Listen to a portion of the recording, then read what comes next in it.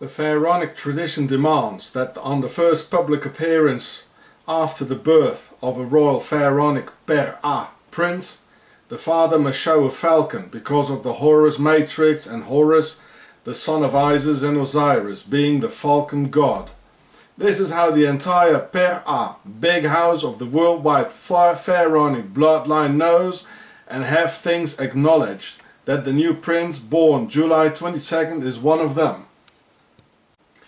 And this must be done after the first full 13 days of the following month, and not at the 13th day, which is not full-ended yet, thus emphasizing the Horus matrix and his father Osiris being cut into 13 pieces by Sethon, with Isis at Satan's side.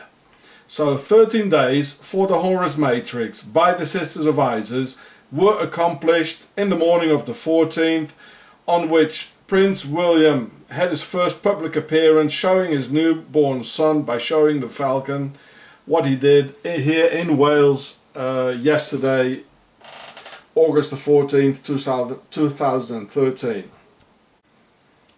Diana Spencer told me all about this and how Charles was just a dumb smiling puppet and the truly misled Osiris, and how the boy Horus, when he becomes a father, he automatically incarnates Osiris, the murdered one. Therefore William doesn't know anything, just smiles and obeys. But the sisters of Isis and the Octagon Bays, they know. And this is why this branch of the pharaohs always goes in a holiday in Klosters, Octagon, Switzerland, to be at home for a few weeks. This is how much they love Britain and its people, going abroad as quick as possible in their spare time. She told me how the sisters initiated her into the Horus matrix, and at a certain moment after the birth of her children she revolted and refused, and it was in fact because of the Horus matrix and the reason of all wars that she became so ferociously against wars and landmines. So the sisters brought good old Lady Park Balls in to destroy her and finally killing her by using the Boston brakes because she revolted against the Horus matrix.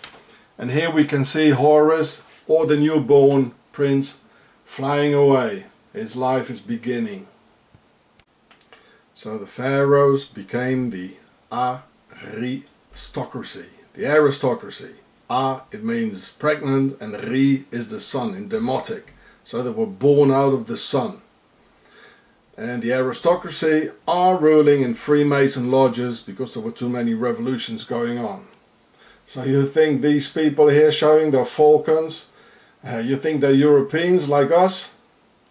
No. I mean, why did they show this falcon? They could have shown a nice sports car, couldn't they? If you don't understand history and the pharaohs, you will never understand the newspaper and the actual politics. Never, ever.